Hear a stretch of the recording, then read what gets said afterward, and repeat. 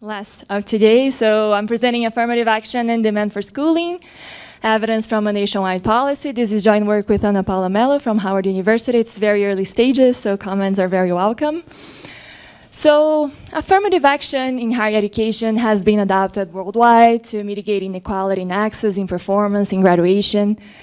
The economic literature has shown that these policies are indeed very effective to decrease inequality in college access, especially to elite universities and to high return majors.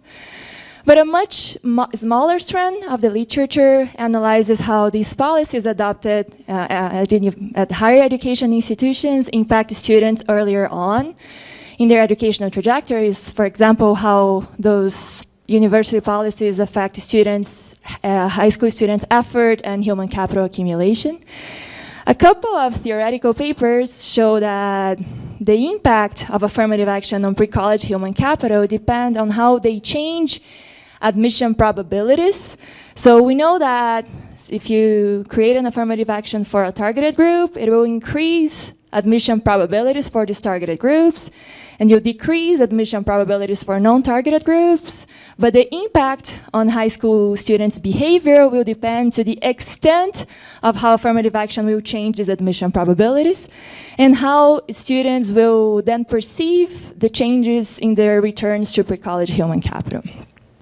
On the empirical side, the literature has found mixed evidence on the impact of affirmative action on pre-college human capital decisions. Some has found positive effects, some has found negative effects, and it shows us that the design of the policy matters, the aggressiveness of the policy matters, the context matters, and the way we contribute to this literature is then by asking, well, does affirmative action in higher education affect high school persistence and demand for college? And we do so by analyzing a very large affirmative action reform that took place in Brazil in 2012. I think this is maybe the most aggressive quota reform in the world. I'm going to explain later. And this is targeted at students that graduated, that studied 3 years of their high school in a public school as a proxy for low socioeconomic status.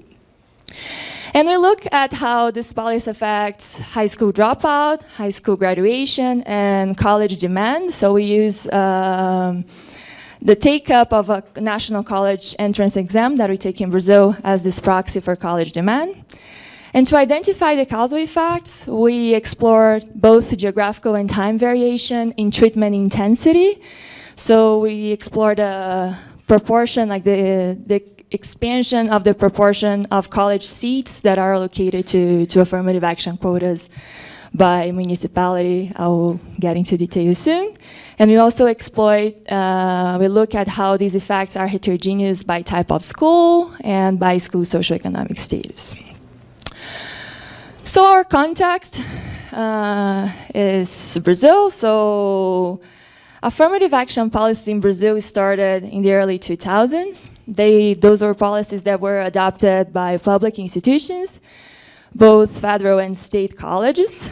Those colleges, they comprise around 28% of total enrollment, but importantly, they are considered of being the better universities in Brazil. They are on average of superior quality than the private universities. Plus, they are free tuition, so there is high competition for these spots of those highly selective institutions. And these affirmative action policies, primarily the group that these policies chose to target are those students that graduate from public high schools. It's really weird when I talk about this in Europe, they don't understand this, but I think for an audience of mostly Latin American and developing countries, we understand this better. So the government chose to target public schools because it was the easiest proxy for low socioeconomic status that they could find. And there are also always sub-quotas destined to non-white individuals, black, mixed, and indigenous, because those groups are historically underrepresented in public colleges, especially in selective majors.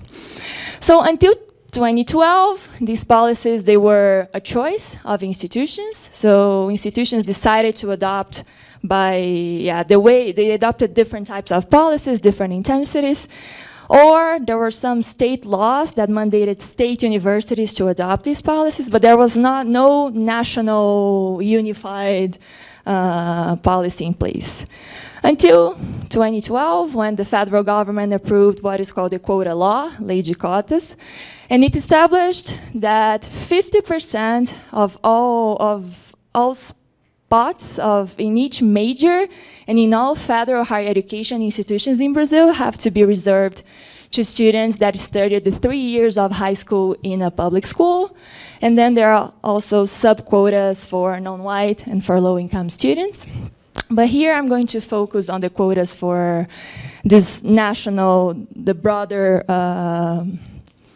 group that is the public school students. So the policy was approved in August of 2012, and it started, universities had to start to adopt this national policy in their admission process of 2013. They had around 4 years to reach full adoption, to reach 50%, but they had yearly minimum quota requirements. So there is a large expansion. So this is the variation at the extensive margin that we're going to explore in this paper. So if you see, there were 94 federal higher education institutions in Brazil in 2012. So in 2012, a little over 50% of these 94 institutions already had some sort of quotas for public school students. But then in 2013, 100%, all institutions adopted these quotas because of the federal law. And if you see, this line is for the state universities. They are not subject to this national federal law, so there's not much of a change here. And this is the total variation. So here is the share of college seats that are allocated to quotas for public school students in the federal system. So in 2012, there were already 23% of seats that were already allocated to these quotas for public school students. And this expands, reaching in 2015 48%, but like full adoption, yes, it was in 2016 when they reached 50%. But then our data spans this time period, so basically we explore this shift here, which was primarily due to the 2012 federal law. Okay. All right. So we gathered the data, so we know how each university in Brazil was exposed to this national law. But here we want to understand how this policy adopted at the university affect high school students, high school students' persistence, high school students' take-up of this college exam. So we don't know how each high school student is matched to each university because you can apply to any university in the country. So we have to create a measure of exposure. So what we do here is, first, we create this measure of affirmative action exposure for municipality M and year T, which is the percentage of total seats in municipality M and year T that are allocated to affirmative action or to quotas for public school students. This measure is normalized to vary from 0 to 1. So 1 is 50% of reserved quotas or full adoption of the national policy. And we also know from, we have administrative data of pre-reform flows of students between high school and college. So we observe these thetas. So for example, theta MM is the percentage of students that lived in municipality M during high school, and then keep the students that stay in municipality M during college in a pre-reform year. So this is the percentage of stayers. While theta MD is the percentage of students from municipality M that were attending high school in municipality M, and that moved to college to municipality D for college, also in a pre-reform year. And we use these pre-reform flows to weight this affirmative action measure of local exposure. So we create for students that were attending high school in Municipality M, the treatment exposure of these students is defined by this expression, where the treatment for Municipality M at time t is weighted by the percentage of high school students that stay in that municipality for college, and then the treatment at any municipality D in the country is weighted by the percentage of students from Municipality M that moved to Municipality D. So basically, we just use these pre-reform flows to weight treatment happening at any municipality. We could do this by distance or anything like that. We try different things. But basically, results are robust even to using only treatment happening at the municipality where the student resided for high school, because 87% of students in Brazil attend university in the same municipality where they reside. So basically we do this, but this is robust to also not doing this. And in principle, we can, when we use this definition, we can define treatment for students of any municipality in the country. But in practice, when you look at the data, there are many municipalities that do not send any students to higher education, to federal higher education. So if there are 0 students from high school at a certain municipality that go to federal higher education, then these status are going to be 0. And then we don't have then we don't define exposure for these municipalities, and then we cannot, those municipalities are not in our sample. So then our final sample is restricted to municipalities for which in a pre-reform year, students actually go to federal higher education, okay? So then we estimate this equation where outcomes, so the outcomes that I'm gonna show you today are high school dropout and take up of this college entrance exam. So then Y is the outcome for school S at municipality M and time T. So our time period spans from 2010 to 2015, some pre-reform years and some post-reform years. So this AAMT is this measure of exposure that I just defined. DZ is a vector of municipality time varying control. So basically we have to control for the adoption or the expansion of the centralized admission system. SISU, the Brazilians will know that also is being expanded during these years. We try also some other time varying controls like GDP and things like that, but our results are robust to not controlling for this as well, but the control for SISU is important. I can explain later. We have controls for school fixed effects and for time fixed effects, and our standard errors are clustered at the municipality level. And we weight this equation by school size, so our outcomes are at the school level, and yeah. All right, oops. Okay, so really briefly on the identification strategy. Our identification here relies both on the geographical and time variation in treatment intensity. So in the proportion of college seats that are allocated to affirmative action, the way that institutions expand this policy in these years depend largely on the share of affirmative action that they had before the national policy. So basically, we are relying here on a parallel trends assumption that the dynamics in the outcomes between treated and controls would be parallel in absence of the treatment. So in a previous paper of mine, that was my previous job market paper, what I showed, I also, in this paper, I look at the effect of this quota expansion on the demographic composition of universities. And what I show in this paper is that the pattern of adoption of affirmative action by the federal institutions during this period is not correlated with pre-trends in the enrollments of low socioeconomic status students at these public universities. This means that these federal universities, the way in which they expand these quotas in this period is not correlated to changes in their student body. So this is because universities are expanding the quotas because of the national law that is adopted in 2012 that externally mandates that they do so.